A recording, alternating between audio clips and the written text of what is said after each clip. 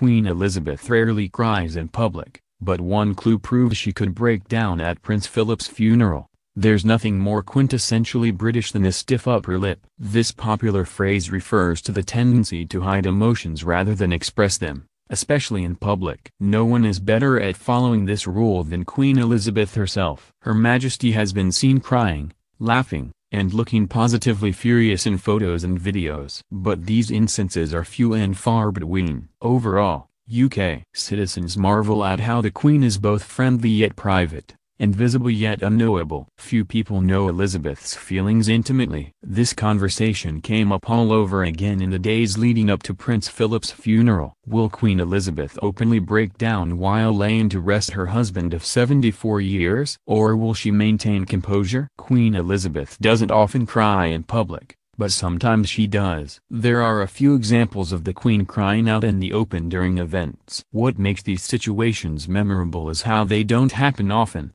Over the decades, the Queen has done a fantastic job maintaining composure even on the saddest days. Queen Elizabeth has cried at funerals before, including when her sister Margaret died. But she's also been seen publicly expressing emotion at other less personal events. For example, there are many shots of Her Majesty dabbing her eyes at the annual Remembrance Sunday service in November 2019. This event commemorated the armistice between the Allies and the Germans after World War I. She also got a little misty-eyed in 2002 during the parade for the Golden Jubilee of Her Majesty's bodyguards and royal companies when her favorite general marched by on his way to retirement. The Queen has every reason to show emotion at Prince Philip's funeral. If Queen Elizabeth can cry over historic world events and people's retirements, then it's perfectly logical to expect she'd shed tears for the death of her beloved husband. The Queen and the Duke of Edinburgh wed in 1947, and though they experienced plenty of ups and downs in their relationship,